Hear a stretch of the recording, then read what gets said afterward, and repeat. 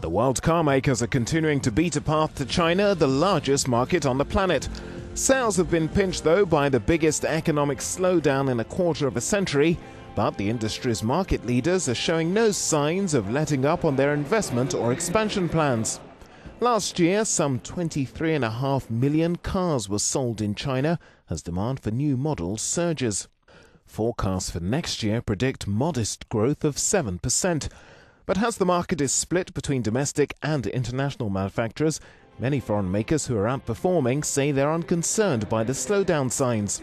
According to one study last year, China accounted for more than half the total industry spending on new or expanded capacity, with plant investments worth nearly €13 billion.